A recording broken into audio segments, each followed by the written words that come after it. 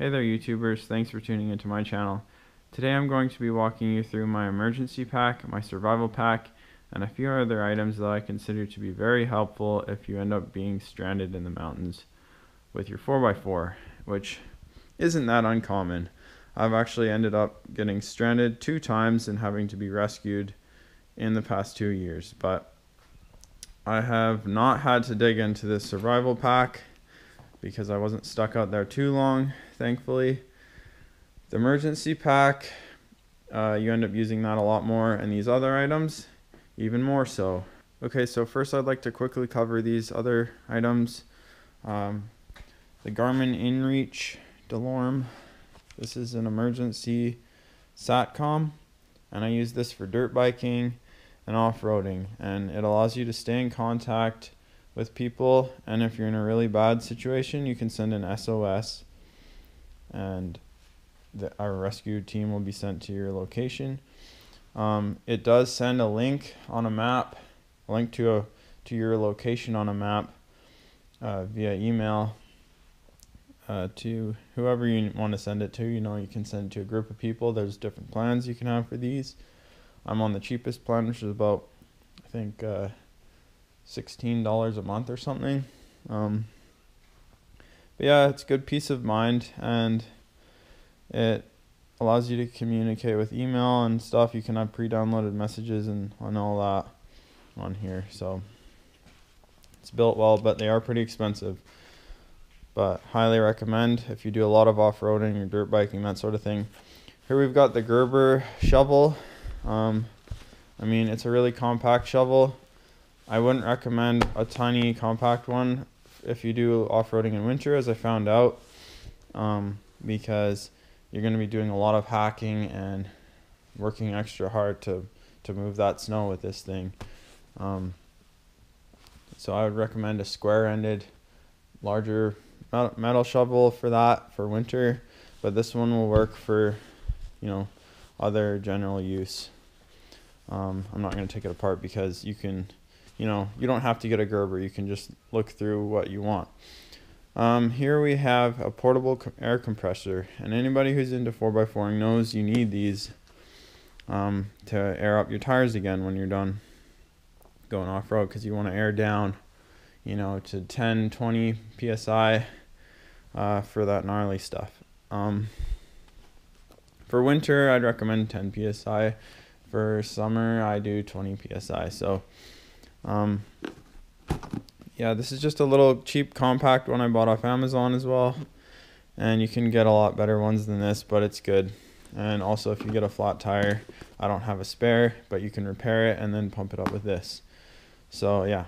And the boots, these are actually something that I keep in my truck because I'm usually driving with more compact footwear because, driving with pedals and the clutch and stuff. And I keep these behind the seat, which will keep my feet warmer. And they've saved my toes from freezing multiple times when I've had to, got in over my head for the boots that I had, and I ended up switching to these. But, I mean, if you have an automatic, I'd say you don't need to. You could just bring good boots to begin with. So, but yeah, I'd just like to mention that, and we'll move on to the emergency pack. Okay, this is the emergency kit that I have. A few things that I added myself. You can usually buy fairly decent ones at Canadian Tire, for example, and add a few things to them. So I'll start with the outer compartments. I have a sock in here for checking my oil, that sort of thing. I'm gonna wipe the oil off, or just general wiping grease. Jumper cables, a rope. I mean, this is not the best quality thing, obviously, but it'll get you out in a pinch for towing. Alright, here's the jumper cables. Both these things came with the emergency kit, as you'd hope it would. Those are decent jumper cables. Here's something that I added from Amazon. It's a little socket set with a mini socket wrench, and it's actually quite useful. And of course, you're going to want a crescent wrench and pliers Those are fairly basic. I had to add those too. Gloves for winter, very handy. And I've got this tire repair kit. I don't even have a spare tire, so this is a pretty big deal for me. And of course you're gonna need the air pressure gauge, which I keep in a easy access compartment in my truck. This other stuff I keep under the seat with my emergency pack and my survival pack. So yeah, you can patch it up. That I added to the kit too. I've got a first aid kit. I got this from Walmart, pretty cheap. Added a couple things to it. I'm not gonna go too far into detail, it's pretty obvious. Zip ties, big ones. These are very useful. Alright. Notepad and a pen. I think you guys already know what you can use that for. This is more like, I just have this in here for using to start a fire actually. And this came with the kit. I don't know how useful that is. It's a sponge for kneeling on the dirt. We got this high vis safety vest, came with the kit. This came with the kit. A lot of useless stuff came with the kit honestly, but this came with the kit. This flashlight, it's not too bad. It's got the red and blue flashers. It also has a lever that you can pop out and pump it to keep it so that the power doesn't run out on it. What is this? Instructions of some nature. We have a screwdriver. I can swap out the ends on it, but this is pretty crappy, not gonna lie. Plastic, and if you have to really reef on this thing, it's probably gonna break, but I mean, does the trick in a pinch. So there we have it. That's the emergency kit. Stuff you're really gonna want to keep in here: first aid kit, the jumper cables, the rope, flashlight, screwdriver, the tools here, the gloves, I guess, if you're going in winter, and all this stuff is not mandatory really. So yeah, I'll leave that up to your judgment. You might want to add less things, you might want to add more that I didn't even mention, but that's just the general overview for me. Okay, moving on to the survival pack. Keep in mind I made this with multiple people in mind, because assuming you have more than one person in the vehicle, so I think I've got enough for about 3 people in here. Let's start with this pocket. This is called a pocket chainsaw, and these are actually really cool, and they work quite well actually. They're not too much money. You can get them off of Amazon, and they'll cut through branches pretty easily, like thick ones too. So if something is in the way of your vehicle, you can just saw it off in seconds with one of these, unless if it's like a pretty hefty piece of wood for this to not make it through. But at that point you want to hatch it basically. So I've got a little mini survival guide in here. I've had this for a long time, so I just threw it in there in case you're going to be stuck for a while. And I have been stranded twice. I've had to be rescued twice in the 2 past years, but thankfully I didn't have to call in the professionals. So yeah, this is a compass, obviously. That's it for that compartment. And this one I've got a pair of gloves, a pair of socks. Nice to have those for when it gets cold at night. Got a little flashlight, and what you want to do with these is put a little piece of plastic or a piece of cotton in there in between the battery contacts so that your battery doesn't drain itself to nothing when you're not using it. Multi-tool, fairly basic one, does the trick. We've got a poncho, so that'll keep your clothes dry. Some band-aids, gauze, that sort of stuff. Antiseptics. We've got a emergency water bag, so at least there's some way you can hang on to some water if you're in a pinch and you don't have a water bottle. And I've got some tinfoil and a plastic bag, Ziploc. Tinfoil, multi-use, you know, it's always good to have. Going into this pocket now, we got a couple of Cliff Bars. It's amazing how much you can jam into this little bag, which I bought off of eBay, I think it was. I think you can get them off Amazon as well. But they're pretty cheap, and you know, you can fit a lot of stuff in it. Alright, I've got a thermal blanket. I've got some more jammed in here.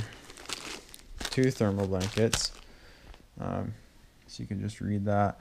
Preserves up to 90% body heat, multi-purpose, insulation shade, weatherproof, reusable. I mean, they're not going to last super long, obviously, because thin material, but it'll do the trick.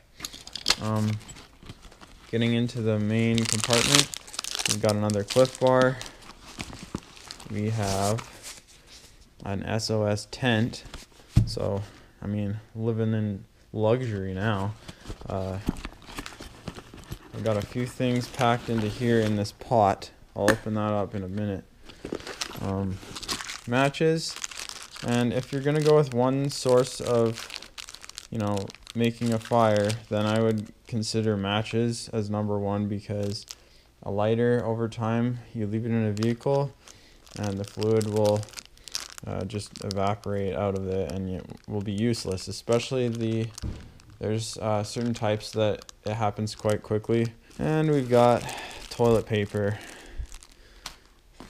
I mean, you can use that as fire starter too, so it's pretty good stuff. Garbage bag. Alright, I got this little tin. I'll open it up near the end. I'm trying to do everything one-handed right now. I've got a knife sharpener.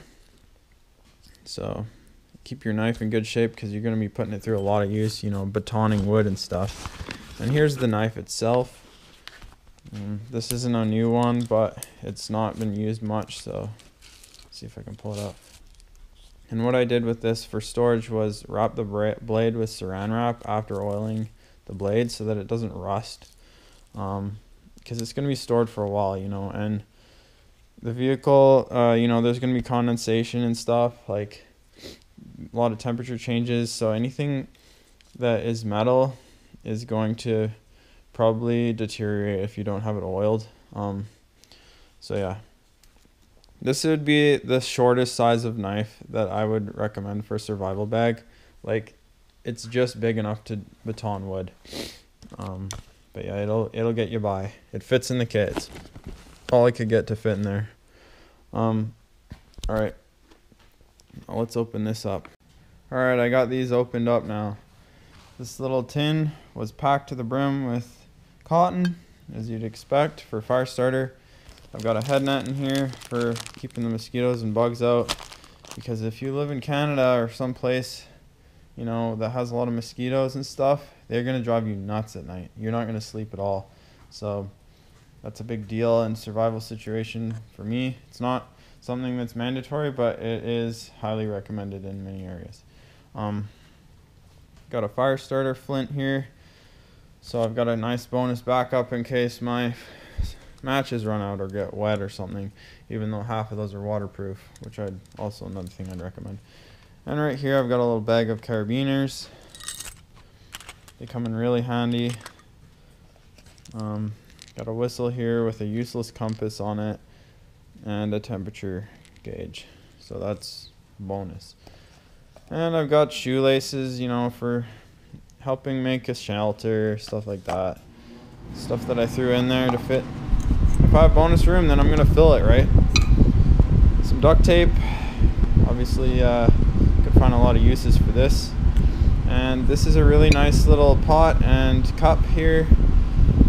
So yeah, there you have it. And I'm gonna go through the items that I strongly recommend, and the ones that are just bonus I'll put off to the side.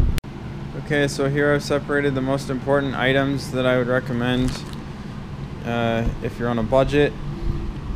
Obviously you're going to need a knife, this one for cutting larger chunks of wood, and then you can baton them with the knife, because you're not going to hack down big branches with this. You're going to cut those off fairly quick with this, and into smaller pieces with this. And then we've got the thermal blanket for when it gets cold at night. Got to keep your body temp up. You got your pot for holding water, you know, boiling water if you have to, and food, because I would assume that you've done some research on, you know, survival as well. Otherwise, I would recommend putting maybe a survival guide in with your pack. I've got a little dinky flashlight here with some LEDs. I mean, that's something to help you see at night. Waterproof matches, a very minimal first aid kit, fire starter, cotton, although you can always use old man's beer, but I mean, it's nice to have this handy. And then a multi-tool. You can feel free to comment below if there's anything that you think I missed. And here's how I have everything organized behind the driver's seat. I've got my pump, I've got the boots, I've got ratchet straps in there, hitch, not that you need all that stuff, but and then under the seat here, I've got my emergency pack, my survival pack, shovel, and I've got a spare flashlight in that compartment, a spare knife for quick access, and you know, spare gloves, the usual stuff. So I hope you guys found this video helpful. Thanks for watching, and stay safe out there.